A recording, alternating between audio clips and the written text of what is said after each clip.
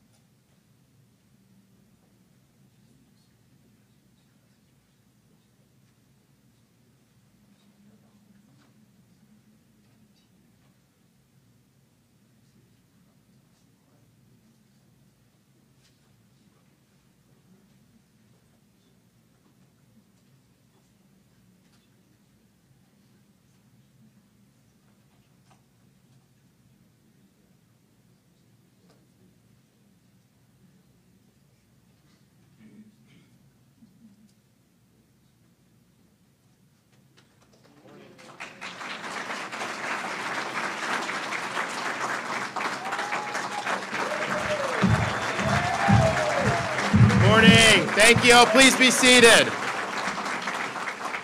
Please be seated. Thanks so much. It's wonderful to be back in Seminole County. I want to thank Sheriff Lima for hosting us. We've got two good bill signings and then another really important announcement to continue to make progress on fighting fentanyl and opioid overdose. And we've had some success, but there's a lot more to do. We are joined today, of course, by the sheriff. We're also joined by Florida Surgeon General Dr. Joseph Ladapo, Secretary.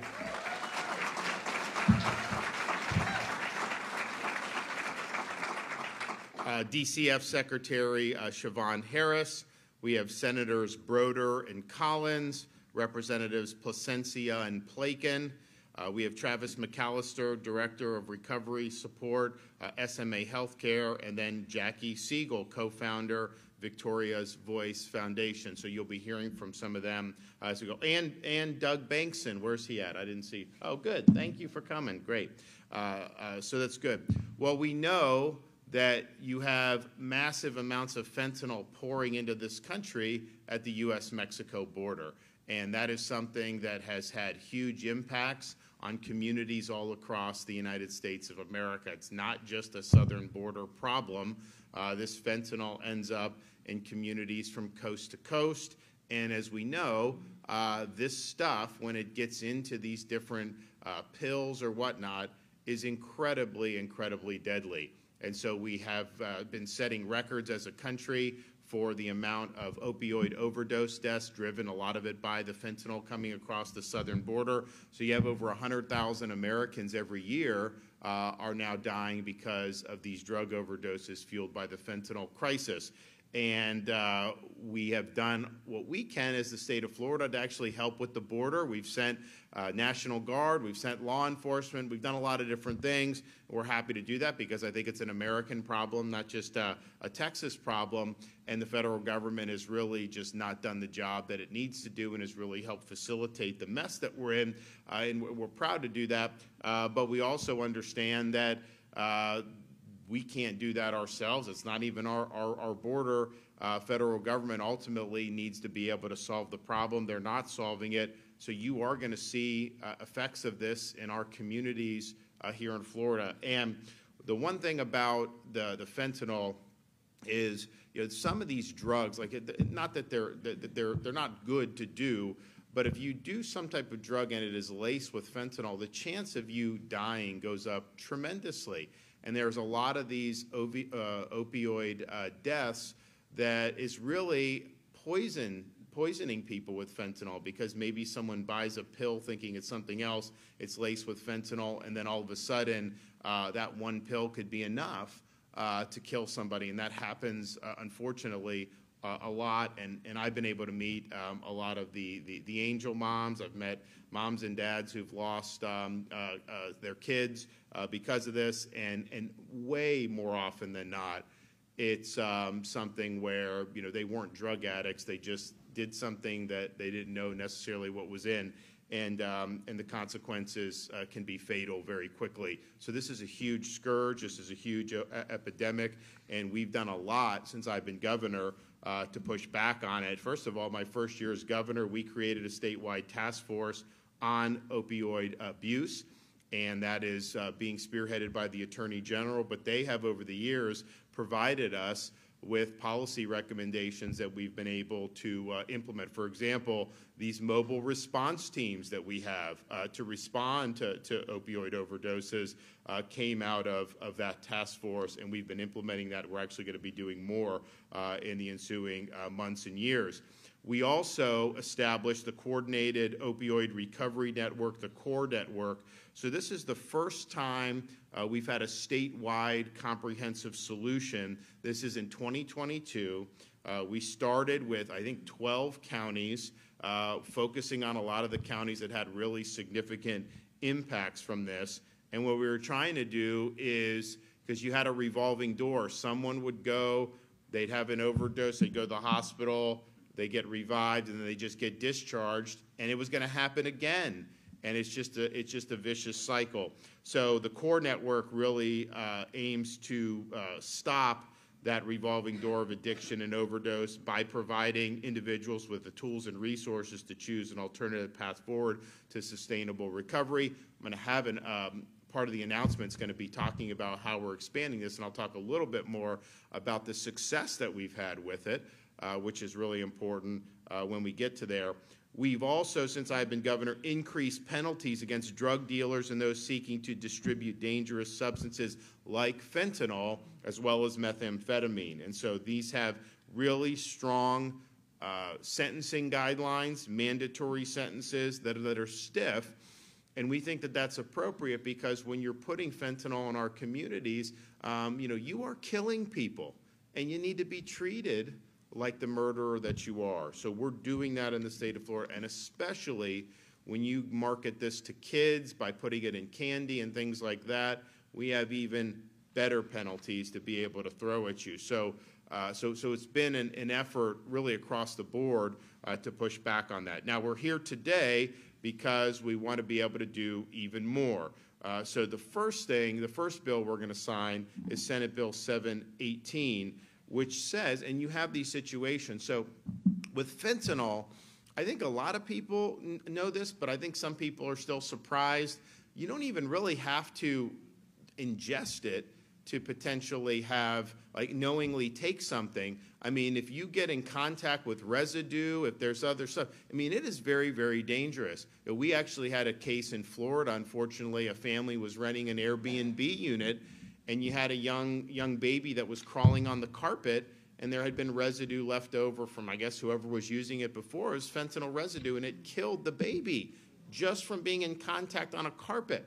So this is nasty stuff, and you have situations where when law enforcement personnel are responding to these situations that fentanyl may be involved in, they really are putting themselves at risk, because it's not like they have to start popping pills to be affected by this. So this bill 718 provides that any adult who, through unlawful possession of dangerous fentanyl or analogs, exposes any first responder to that fentanyl that results in overdose or serious bodily injury, that we're going to prosecute you as a second-degree felon for doing that. And so if an officer says, do you have drugs in your possession, and you lie, and then the officer ends up getting exposed and harms, we're going to throw the book at you, and we're going to hold you accountable. We want to make sure that the people that wear the uniform are protected, and so this is an important step to be able to do that. I'm also signing Senate Bill 66, which designates June 6 as Revive Awareness Day.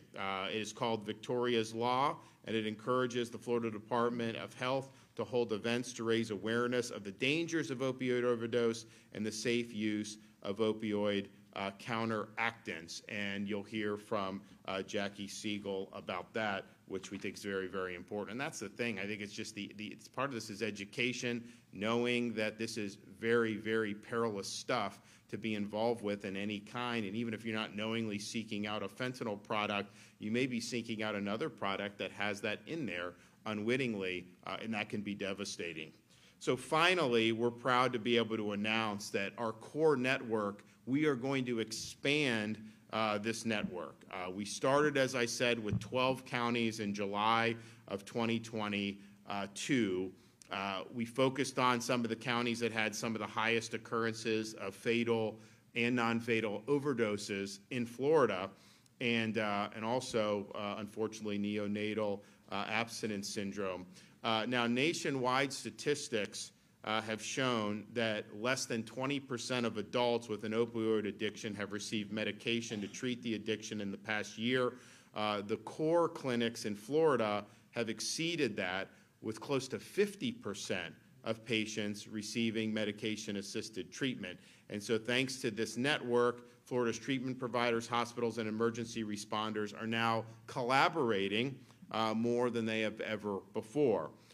This network provider, the people that are in this network as providers, they've responded to nearly 18,000 emergency calls, which resulted in a life saved since the inception of the program.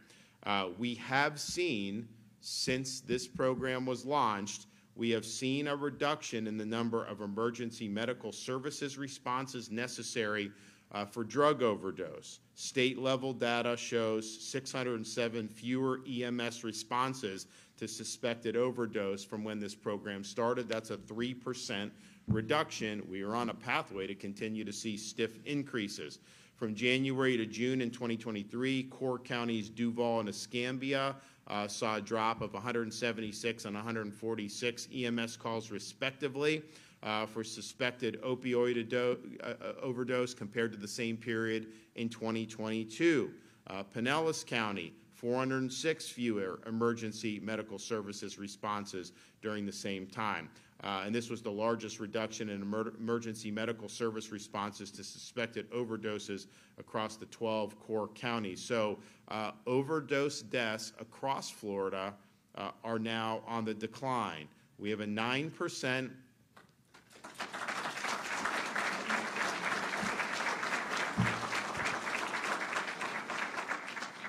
We have a 9% decrease from September of 22 to September of 23 compared to the previous year's statewide count. And after seeing the good things that this program has done, we worked and said, okay, you know, if it doesn't work, then fine, and we'll do something else. But if it's working, then we want to make sure that we make this available to other counties. And so today, I'm pleased to say that we are going to build off the success of those original 12 counties, and we are going to expand Florida's core network to 17 additional counties throughout the state of Florida. This includes counties like, all the counties are Bay County, Broward, Collier, Hernando, Hillsborough, Indian River, Lake, Lee, Leon, Miami-Dade, Monroe, Okaloosa, Orange, Polk, Sarasota, Seminole, and St. Lucie County. So that's a lot of people that are going to be impacted by this. We're proud of that. So we will now have a total of 29 core counties in the state of Florida, which will save lives and place Florida at the forefront of combating the opioid epidemic. And I mean, obviously we have 67 counties in the state, 29 now core counties, but if you look at where these counties are, someone can do the math on this, but I guarantee you that's the overwhelming majority of population in the state are now represented in a county that has this ability to have a really integrated and effective response to opioid addiction. So we're proud of everyone that's been involved in that. This has made an impact across the state of Florida. I know the legislation that I'm signing today is also going to have an impact in the state of Florida, and you know, it's a difficult problem. I wish there was just a switch we could turn on and never have to deal with this again. I wish there was one magic bill you can sign and never have to deal with it again. But the reality is you got to approach this from a variety of different ways. And so, yes, we've thrown the book at the fentanyl traffickers, which is very important. We've been strong advocates for stopping the stuff coming over the border, which, of course, you need to do. But you also have to deal with the treatment side of this and have those available interventions so that people can get back on their feet and live productive lives. You also have to have the demand side and fight on the education side. And the First Lady has done a lot of this by going into schools and providing education on really the perils about what's out there. You know, you go like the 1960s, like the stuff they were doing, not that that was right, but like the stuff that's out there now is so much more dangerous and so much more potent that you may be thinking you're taking something and it could be laced with fentanyl, and that could be all she wrote just right there. So the stakes are very high, and we want young people in particular to know that this is a really, really serious risk to be indulging in any of this stuff off the street. So we've done that. We've had success. There's a lot more to do. Today is going to help us get further down the path of where we need to go. So we've got a lot of great people who are going to come up and talk. So first, I'm going to kick it off with the Surgeon General of the state of Florida, Dr. Joe Ladapo.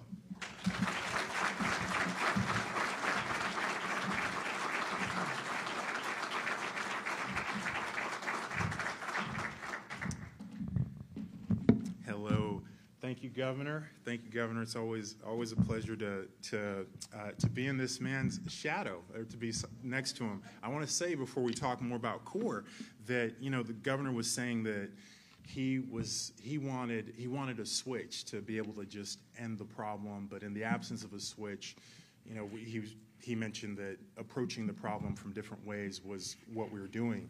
And it seems like a simple statement, but it actually highlights something that's very important, and why so many people are drawn to him and admire him and appreciate him, which is that it's such a common sense and grounded idea that, for a problem that's complex, we'll try different strategies that make sense to address the problem. And that is actually unique right now, because we have so many things happening at leadership levels, at the federal level, whether it's boys playing in girls' teams and winning titles, or other just things that don't make sense, that having an individual, in this case a man, who does make sense, just stands in sharp contrast and is very refreshing for a lot of Floridians and a lot of Americans. So it's one of the things I really appreciate about the governor.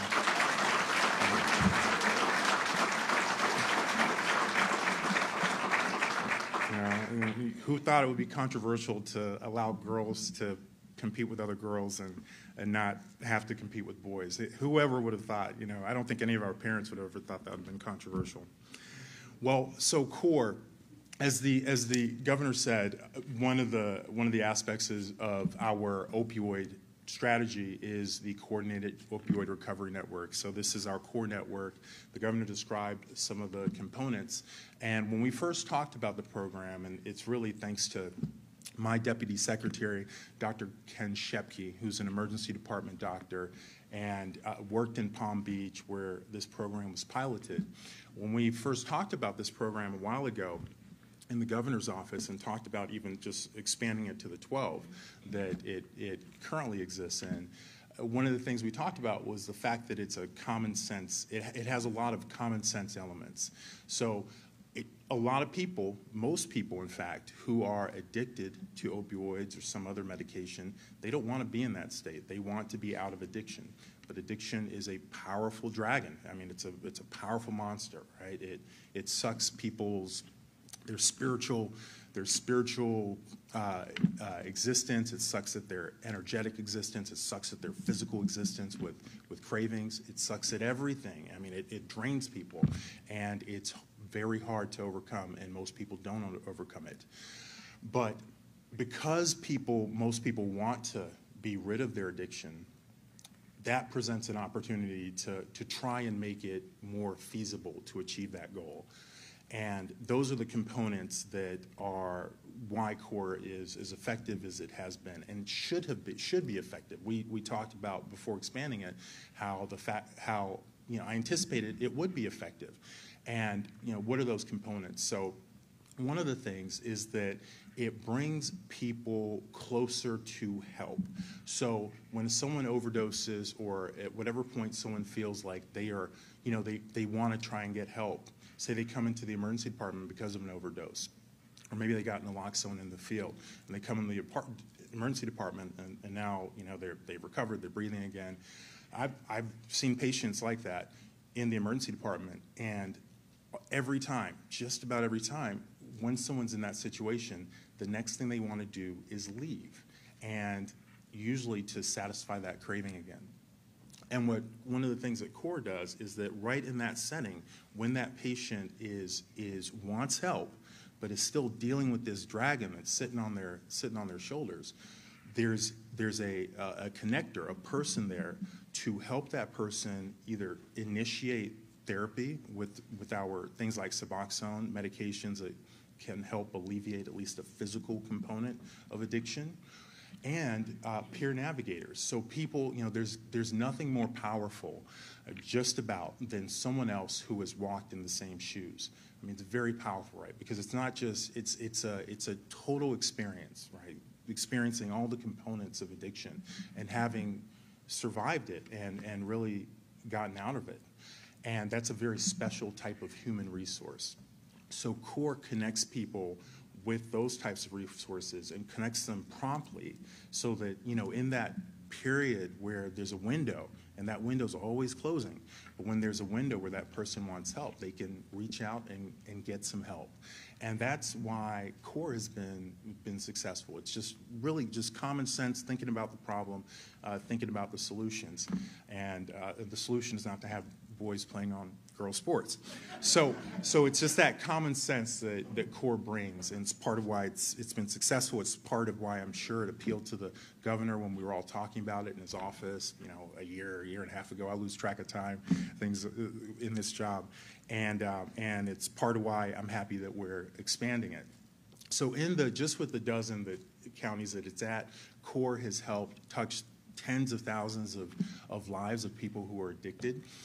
It's been very successful, and that's meant success not only for those people, but for their loved ones, right? Their husbands, wives, their partners, their kids.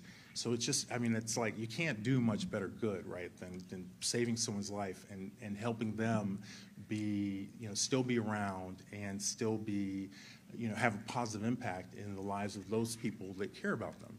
So it's really, it's just a really terrific aspect of the program. And something else that CORE does, just to try to be comprehensive, is it tries to help people with all those surrounding problems. So oftentimes, for example, people will have problems with housing, people may have problems with just buying food, other components of life, financial stuff, and CORE has partners in the community to help, again, support people getting through that really challenging and acute period where they're trying to escape the trap that they're in with addiction. So eventually, the switch that the governor mentioned, he doesn't know it. He may not know it, but it does exist, and it's stress and trauma, and that is the core of all addiction, is stress and trauma ultimately. And I hope that in my lifetime we'll actually be able to make more headway on that. That's actually something that's very important to me, even though we don't hear much about it in the Surgeon General position with the stuff that we do in the Department of Health. But that's the core of it, and that is the magic switch. And I'm sure, in fact, that the future is headed that way. All right, thank you. I will now the governor will introduce Secretary Shevaun here. Yep.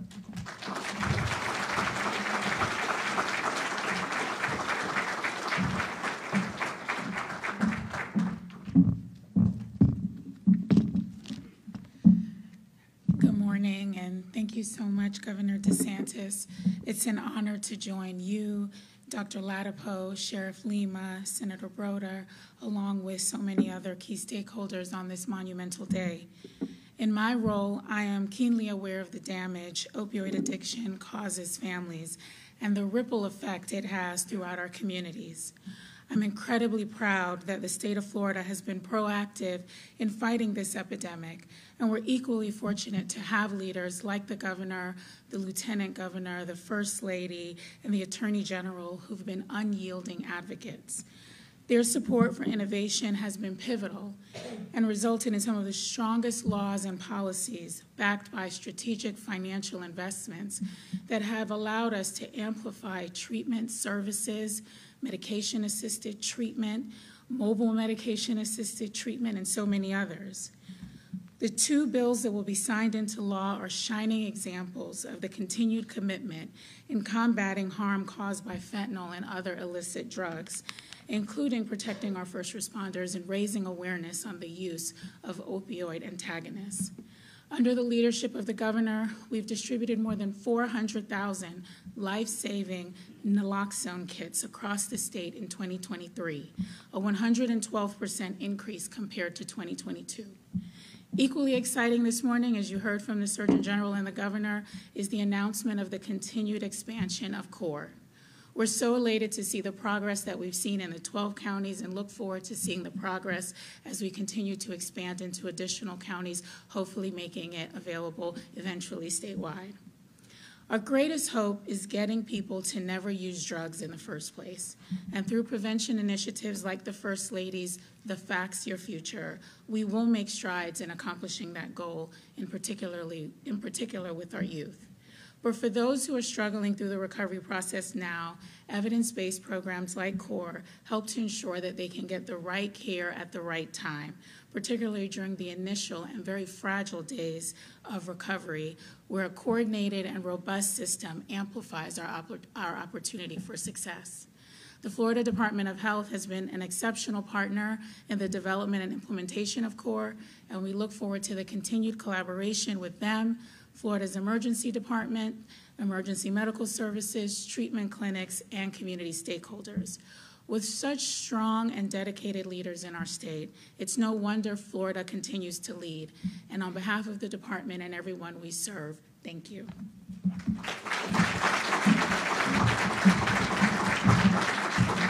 Sheriff.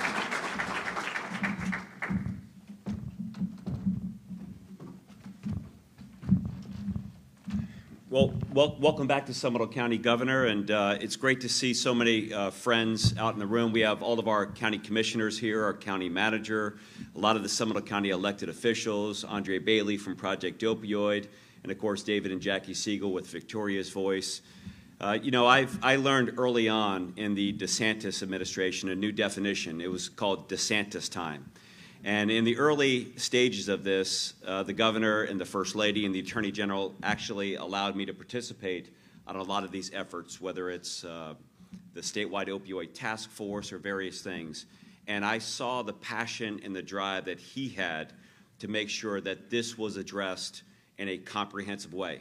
This is why people are leaving their states, moving to the state of Florida to follow leadership like Governor Ron DeSantis. I'm telling you, absolutely.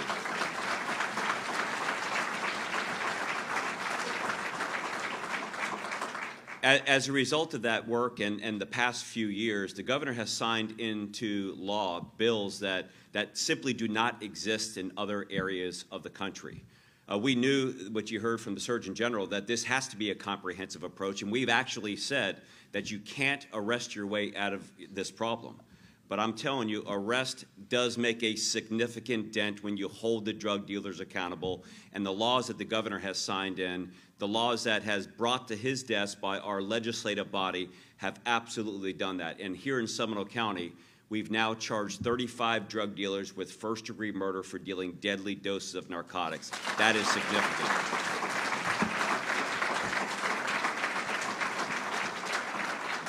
During last legislative session, the governor also signed a bill that does not exist anywhere else, that we talk about the importance of reviving, and that's the greatest responsibility of a society, is to deploy naloxone and an opioid antagonist and bring people back. But until the governor signed a law on the books, people quite literally could get away with murder. So now in the state of Florida, there's a law that says, if you're revived with Narcan and we can prove that you're the drug dealer that sold the drugs, you can now be charged with second-degree felony culpable negligence for dealing that dose, because we know that every other person that is receiving those drugs from that drug dealer is likely to experience similar fate. Again, we have so much to be grateful for what's going on here in the state of Florida. These new bills that are coming out today. First, CORE. CORE was the inspiration behind this collaborative approach that we have with Advent Health here in Seminole County and throughout Central Florida. It was the governor and the first ladies and the attorney general's decision and direction that helped serve as a spirit behind what we do here today that is absolutely resulting in a reduced number of fatalities for overdoses and poisonings, increased amount of prosecutions for drug dealers, and a recipe that just simply is working. In addition to that, we know that we now face a time where 6 out of every 10 pills that are on the street contain a lethal dose of fentanyl. Fentanyl is 100 times more potent than morphine, 50 times more potent than heroin, and a microgram is a lethal dose. The governor and the first lady also said that the greatest thing that we can do to prevent somebody from experiencing a drug overdose is to never start in the first place. And the first lady has toured the state, having high school auditorium type of venue meetings where we talk about the importance of abstaining and never starting and never going down that path and what the consequences are. This is what's making a difference in our community and is the spirit of the momentum and the growth that is occurring across the country. Second, expanding that core, expanding that concept for people in communities that may not have the financial range. So this growing of this effort and providing this holistic strategy is moving our community, moving our society, and protecting those most vulnerable within our communities. And last and certainly not least, additional laws that hold drug dealers accountable when they intentionally expose a public safety professional to these deadly substances is just, once again, I think the Surgeon General said it, it just makes sense. It seems incredibly obvious, but again, Governor DeSantis, it is an honor to be here in the state of Florida, to partner with you and your effort and the difference that you made. People have counted on you and your leadership, and you have not let them down. God bless you.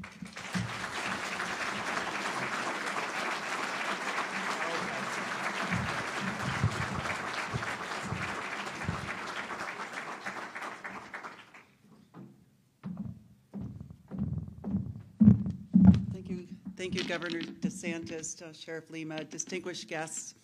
It's such an honor to be here today to recognize the victorious law for June 6th, Revive Awareness Day, because that's going to keep the conversation going about the opioid epidemic and the deaths related to it.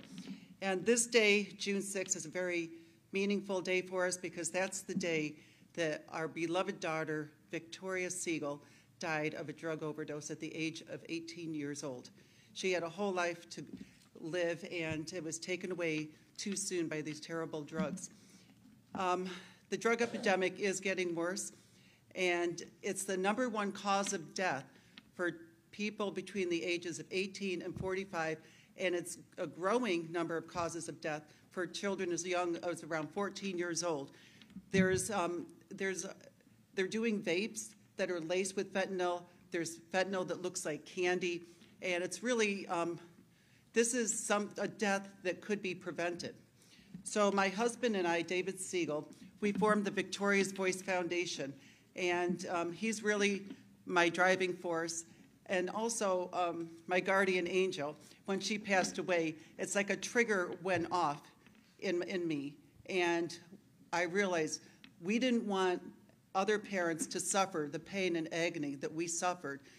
So we decided to spend the rest of our lives to spare other people's children and loved ones from this pain.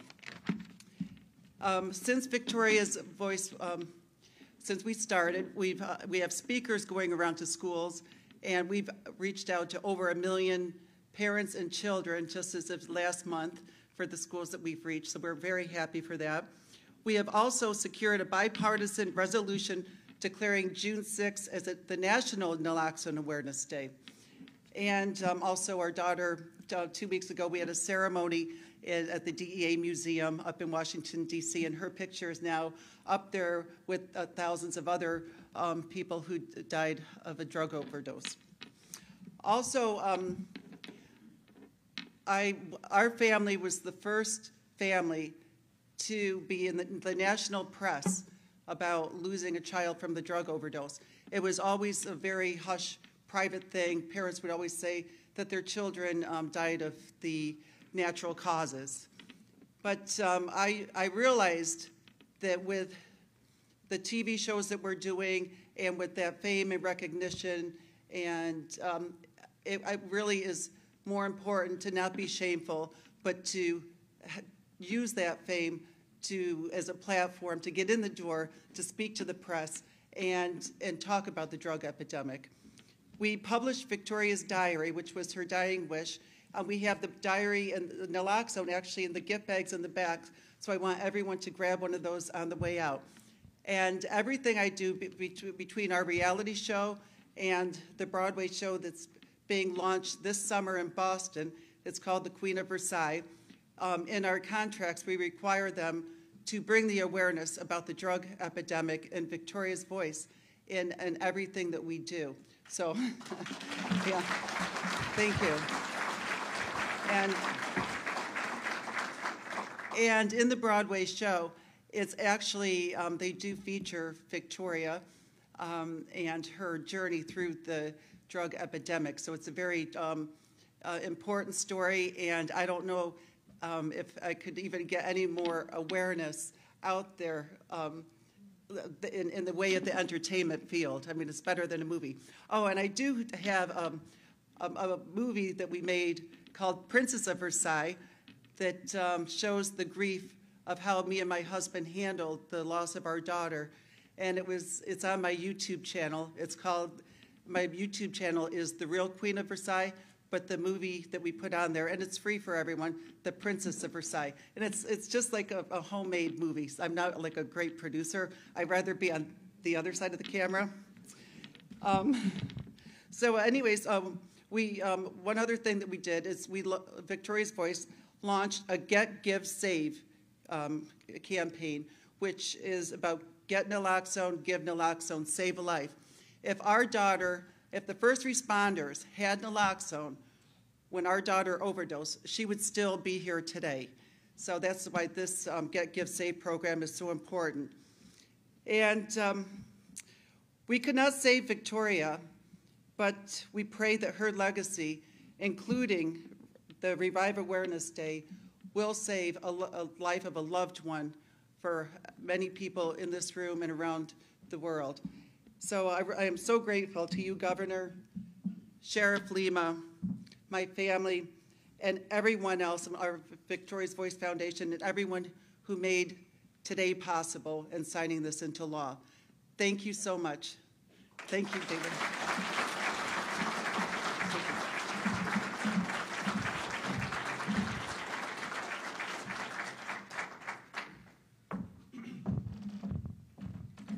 Thank you, Governor. My name's Senator Jason Broder, and I am going to back cleanup, so we'll get to it soon. And I want to tie together a couple themes for you that you heard today and make you very proud of being in this community and in this state. Because I think the way this came about, the commitment that we've shown, not only legislatively, but this administration, Governor and the First Lady have been from day one committed to it, making sure that our communities are safe. You heard that there are a number of different ways that we can combat this. It's a multifunctional or multifactorial problem. And over the years, yes, we've gotten hard on criminals, and we've made sure the penalties are stiffer, but this today is a way to say there are other alternatives out there so that we don't even have to go down that path. I want to thank my colleagues from the legislature. Senator Collins is here. Thank you for making the trip over from Tampa. Representative Plasencia and Representative Bankson, and of course the sponsor in the House for this, Representative Plakin. Thank you so much for being here and doing this.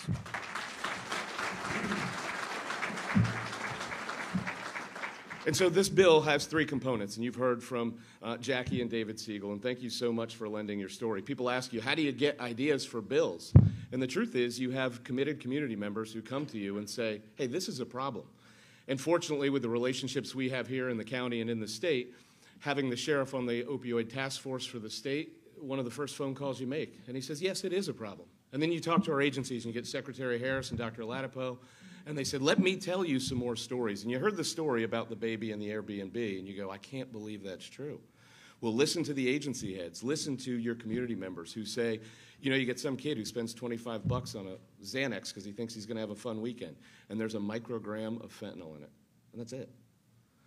And it's tragic and awful, and it can be avoided for a couple of things. A little over a year ago, the FDA now allowed for naloxone, which is Narcan, to be over the counter. Everybody can have access to it, so that in the event that there is some kind of avoidable harm that happens, people have access to a life-saving drug. The greater the education, the greater the awareness, the more we are not going to go through the senseless tragedies that are being the inspiration for all the things you heard Jackie just mention. We are honored and thrilled that you would be here and lend your name to this for the Siegels. Thank you very much. I think June 6th and Victoria's Day is going to be a time that we remember you can make a difference by getting involved and making sure everyone knows just how dangerous that is. We're very, very fortunate that we have the sheriff here in our community leading the way, and we're exceptionally proud and lucky to have Governor DeSantis be able to have this commitment, both he and the First Lady, making sure that all the way along the spectrum we're providing the tools necessary to the community to make sure this happens. Thank you to my colleagues, thank you to the sheriff, thank you to the agency heads and the governor, and thank you to the Siegels for being here today to make this a reality.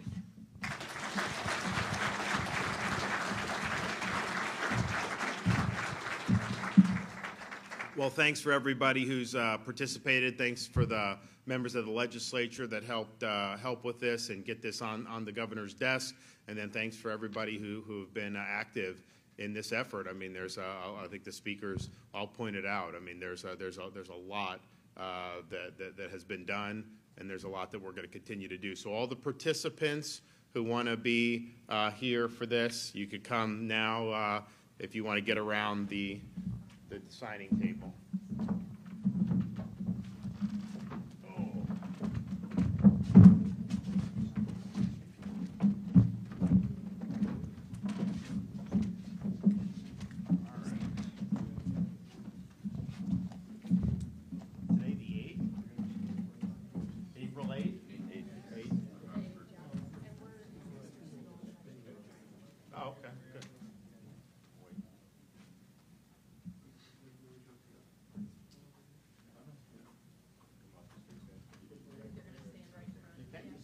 Right in front here if you want. Yeah.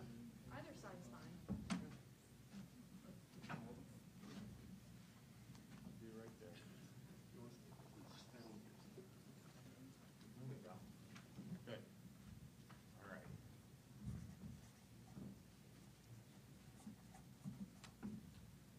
So this is the first responder protecting them against fentanyl exposures.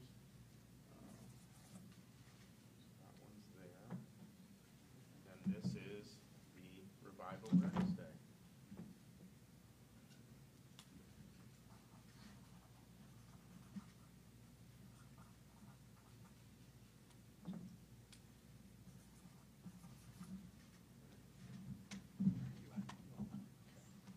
Anyone else want one of the pens? Anyone else? All right. There we go. Okay, so good day at the office right there.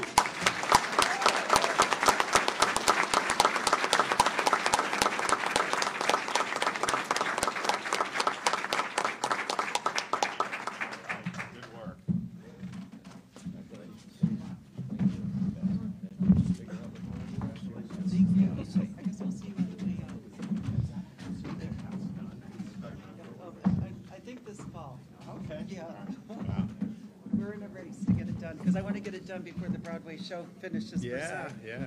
That's like a big joke of ours. Right here.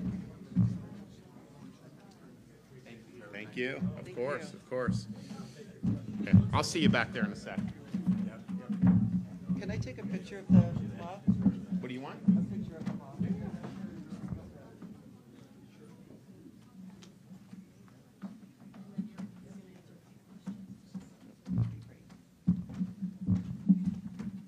Great. So thanks for everyone who's been involved in this, and there's been a lot that's been done. I mean, you know, the fentanyl is obviously there's a law and order component to it. We've been very upfront about being strong on that. One of these bills does that, but there's also the awareness and the treatment, which are very, very critical.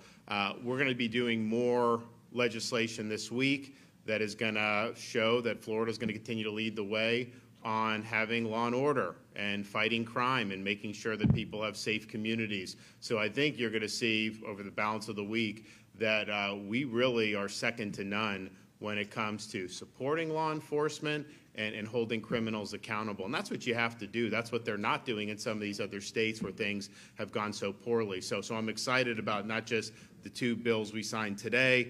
Obviously, I'm excited about expanding the core network, but I'm really excited about all the great legislation that we're going to have for public safety. We're going to dispose of a lot of that throughout the rest of this week with a lot of great bills to be able to sign into law. So good on the legislature for stepping up and doing that. And I'm looking forward to doing that. I think that'll make Florida stronger and safer as a result. Okay, with that, I'll take a couple questions. Anybody? Yes, sir.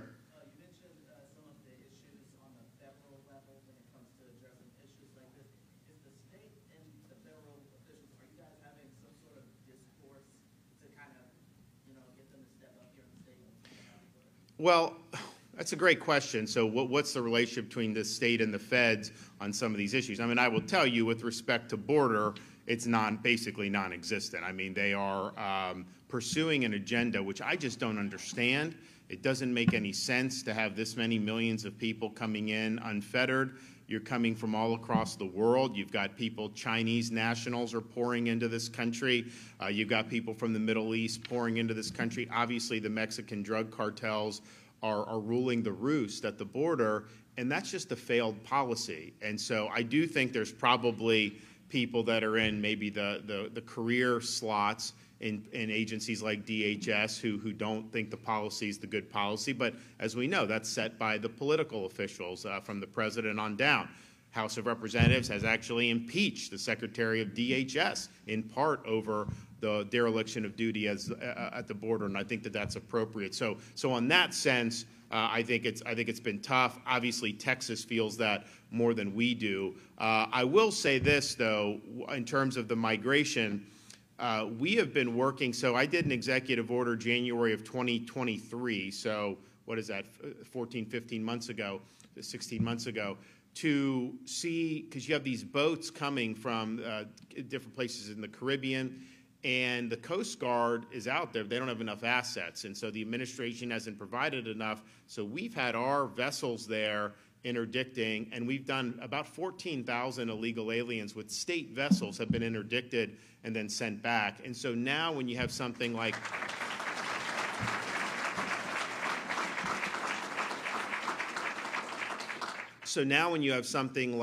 what's happened in Haiti, and there's always been issues there, but it's gotten worse, we surged even more vessels. And so with the Coast Guard, it's not likely you're going to be able to get through that. And so we have not seen a real strong, really any uptick in vessels trying to come from Haiti to Florida. So I think on that issue, we've worked well with the Coast Guard. I think they're just undermanned. But when we stop, I mean, I mentioned a month or so ago when we were down in Polk County that there had been an interception of a group of Haitians that had guns and drugs and night vision goggles. They were intercepted at sea by state officials. They were turned over to the Coast Guard, and the Coast Guard brought them back to Haiti. And so when you know that that's going to happen, it makes it much less likely that people are going to want to go in and try to make that trip. That's a pretty long trip from Haiti to Florida, and especially given you need gas, you need all this. If you think you're just going to get stopped and turned around, it's not. And I do think you are seeing people leave, but I think they're going to Bahamas and some of these other places. And of course, to get into the United States, it's a lot harder to take a boat to land illegally in Florida, given what we've done, than it is to just fly to Mexico and walk across the daggone border. I mean, how is that good policy? So that's where we are. So I think from the supply side, they just are failing the American people at it.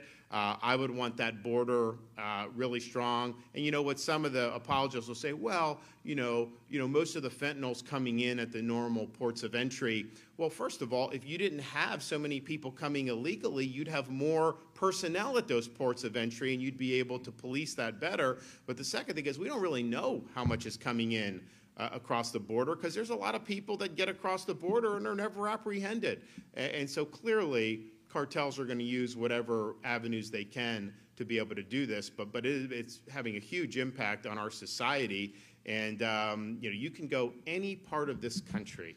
Obviously, in Florida, we know other states along the Sun Belt, but you go to like Minnesota, you go to Maine, they have these fentanyl overdoses because it really gets everywhere, and it's a tragic thing. And when you're in a position, if you're working hard to address problems, not all these are easy problems, but to not even try to stop the border and indeed to facilitate more illegal entry over the border, that is a failure of leadership. Yes, sir. Excuse me, Dr. Ladapo actually brought this up a little bit earlier. If I remember correctly, I think it was a field 2 years ago, but you're a father of 2 little girls. And what is your take on transgender females playing sports with other girls? Well, my take is evidenced by when I put my John Hancock on the legislation 3 years ago, saying that in Florida, girls have a right to compete against other girls in competitions that have integrity and that are fair. And you can't have a biological male butt into these competitions and win the trophies. It's wrong.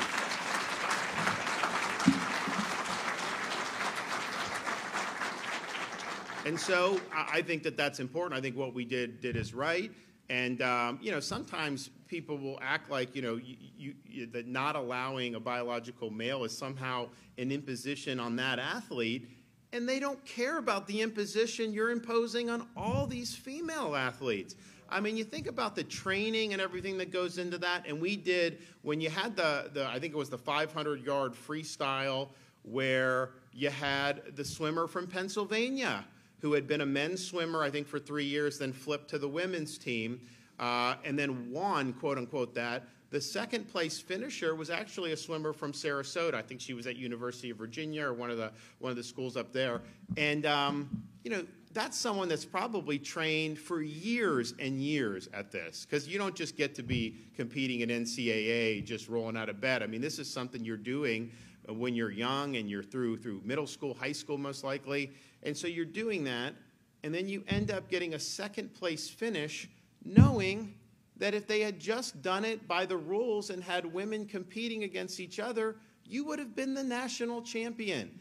To me, that bothers me. I mean, I want people to know that the hard work will pay off and that you have a right to do that, apply that in competition, that is fair, that has integrity to it. That's really what it's all about. And the message that it sends is say, you know what, you do everything right, you work your tail off, you get into position, and then all of a sudden you can have just the championship taken away from you. And why is it being taken away from these women and these girls who are competing in these competitions? It's doing it because the powers that be in these institutions, like the NCAA, some of the high school, not in Florida, but some of these high school, they just don't have the courage to put their foot down and say no. They don't have the courage to do what's right because they're worried about being politically incorrect. Yes, they will get attacked by different groups, of course, probably a lot of media organizations. But that is not what leadership is all about. Leadership's about doing what's right. And I think what we did that very early on when this was starting, and we actually had a runner from Connecticut who was in the high school and lost. I think there were 2 biological males that won first and second place in those sprints. And it's just like, okay, that's just not right. So we're doing it right in Florida. Everyone has a right to compete, but you got to compete, based on the biology. That's the way to do it fairly, and that's the way where people can, particularly our young girls, can know, you work hard, you're going to have a chance to succeed, you're going to have a chance to compete with fairness.